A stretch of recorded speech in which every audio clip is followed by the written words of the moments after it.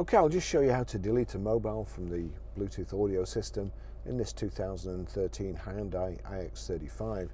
So any screen, you've got the cog symbol there, the menu, we'll click the menu, you've got Bluetooth, view, easy for me to say, view Bluetooth device list, search for Bluetooth devices, external devices, change passkey. So we want to view Bluetooth device list, and you'll see there it's come up with my phone showing mine's the only one in it at the moment, and there's a dustbin next to it. So we click that. Do you really want to delete? Again, a safety catch so you don't do it wrong, and that's it gone. If we go back into view, there's no devices.